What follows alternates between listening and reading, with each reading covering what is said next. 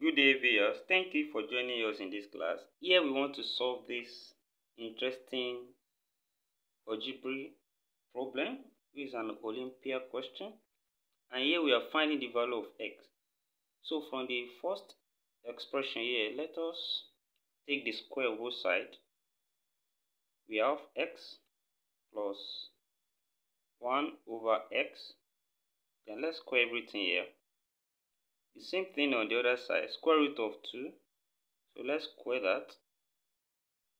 And here we have square cancel square root on this side. Then when we expand this will become x squared plus 1 over x squared. Then plus 2 times x times 1 over x. That's 2 times x times 1 over x. Then equals to, on this side we have 2 left. And from there we can see that x cancel x here since they are multiplying. And we can take these 2 to this side. That's 2 minus 2. It will be 0 there. So we have x squared plus 1 over x squared equals to 0. Then here now we can use the LCM here, which is x squared, to multiply through. And when you use x squared to multiply this, here it will become x raised to power 4. Then plus 1. X squared will have cancelled x squared. Then equals to 0. Then we can find our x raised to power 4 from here. And when we look at that, x raised to power 4 will now be equals to minus 1. So let's take note of this. X raised to power 4 equals to minus 1.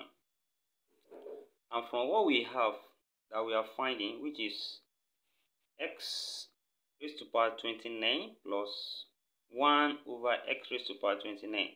So then we can say we have x raised to power 29 plus 1 over x raised to power 29. And from there, we can write this again and say this will be equals to x raised to power 28 times x raised to power 29. That's x raised to power 28 times x, because 1 plus 28, that's 29.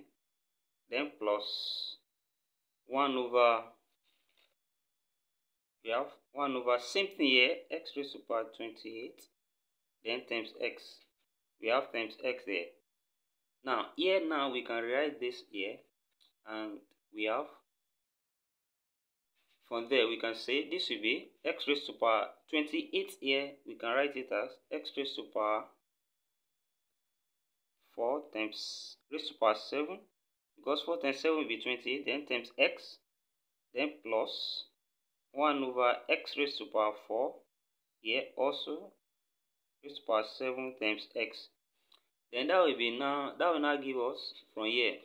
So that will now give us our x raised to power 4. We have gotten that to be minus 1. So by the time we substitute minus 1 here now, we then have minus 1 raised to power 7 times x, then plus 1 over also minus 1 raised to power 7, because our x raised to power 4 is minus 1, then times x. Then from there we can say that we have x raised to power minus 1 raised to power 7 is still minus 1, then minus 1 times x, that's minus x, then plus 1 over, also we have minus 1, then times x, that's minus x. And here we can see that this will be, when we factor minus out from this now, we can see minus into bracket x plus 1 over x. So that is minus into bracket x plus 1 over x. And we know that our x plus 1 over x from the question is root 2. So our x plus 1 over x is root 2. Therefore, we can now say this is minus times root 2, which is same thing as minus root 2. So that's the solution to the problem. We say thank you for joining us, and also subscribe to this channel for more of our video. You can also put your comment, and don't forget to click on the like button. We say thank you for listening, and see you in the next class.